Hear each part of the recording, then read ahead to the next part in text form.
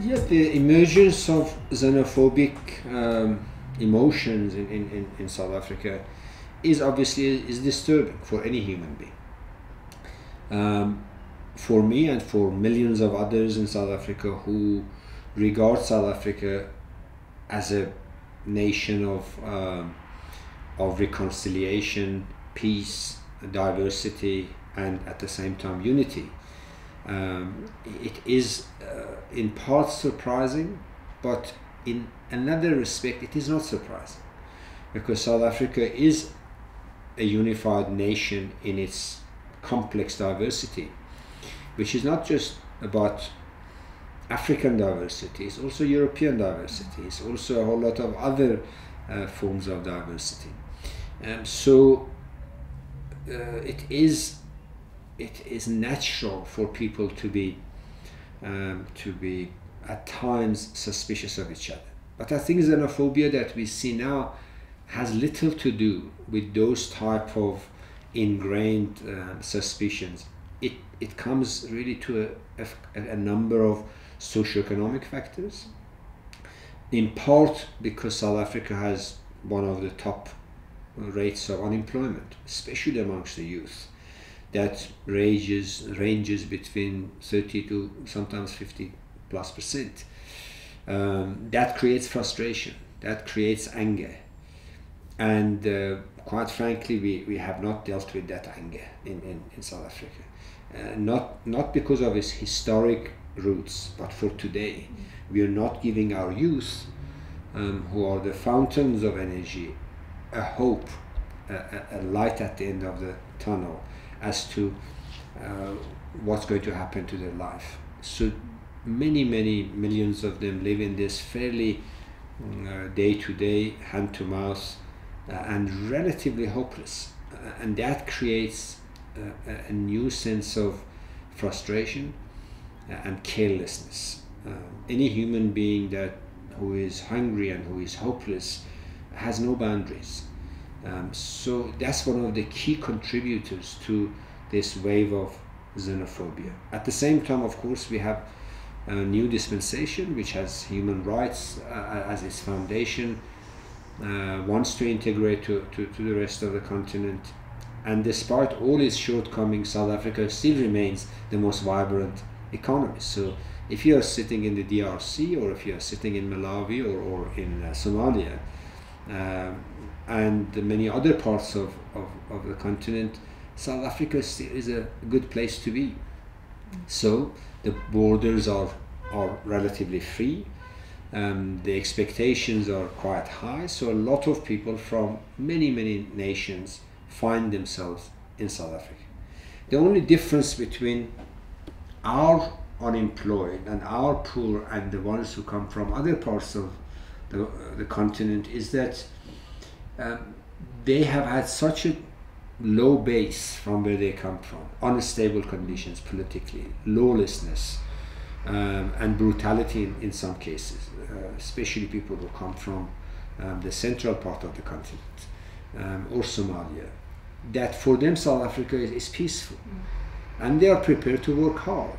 They've got skills, they've got tenacity, and the environment is peaceful, so they put shoulder to wheels, they make something from nothing. And I can tell you from my personal experience, when you've broken all the bridges behind you, you only have one hope, and that is success. You have to succeed. There is nobody to help you, there is no alternate sort of hope other than rely on your own capabilities, push yourself, make a success of it, because if you don't, then life is a misery. So I think many people who come from the other parts of Africa, they find South Africa is a very fertile, very favorable, very peaceful and orderly environment to start businesses. Now, whether those businesses are side of the street stand or general dealer, depends on where they come from. Whether they have a hairdresser or whether they're making clothes, mending clothes, whatever the case might be. What they are not scared of is working hard and trying different things, because there is nothing else other than trying. and they make it. That's just the nature of a human being. You try, as they say, knock at many doors, one of them will open, as long as you keep at it. Now, our local population is in a different space. It's got a different experience. It has that built-in anger and watches foreigners coming from nowhere, and then the next thing they're running a shop 6 months later, 2 years later. They seem to be getting better and better. And that also creates an element of mix of jealousy, a mix of deprivation. Then the concept takes note that no, the foreigners are taking our jobs, which is completely really unjustified or misplaced. Then on top of it, you get some leaders, traditional leaders, political leaders, business leaders, who also fan this flame of emotions. And then when the opportunity comes up, it converts into xenophobia. But it is not something that I think the majority of South Africans relate to.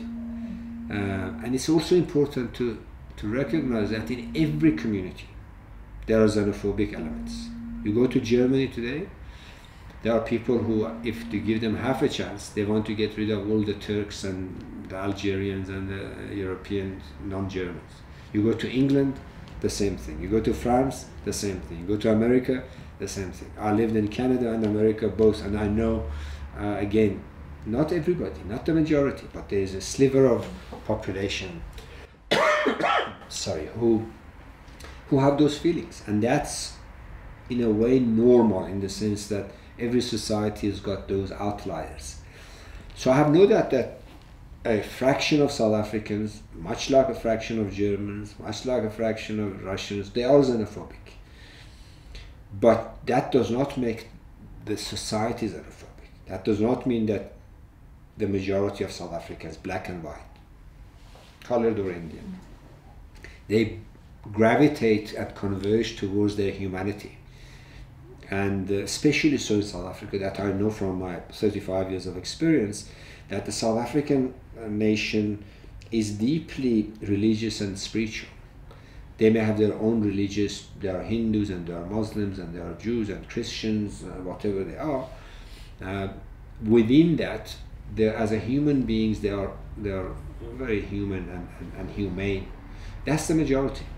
But the minority always exists. And unless really the minority comes up with these fairly outrageous conduct, the majority can't show itself. The silent majority keeps thinking that everybody is like them. And it's been very disturbing that we've seen in 2008 a wave of xenophobic attacks, mostly in Johannesburg area. Then we saw in the Cape area, now we see it in Natal, in Durban area, and in Johannesburg. These occasional outbursts of xenophobic emotions create a platform for the society to sit back and say, wow, is that what we are? Is that what we want to be known at? And if not, what needs to be done to avoid and avert such disruptions? So yes, it's a terrible thing that has happened, it's a disturbing thing, and yet it's got a positive side to it. It has awakened the government to realize that there are issues around xenophobia that they haven't addressed, as the president said.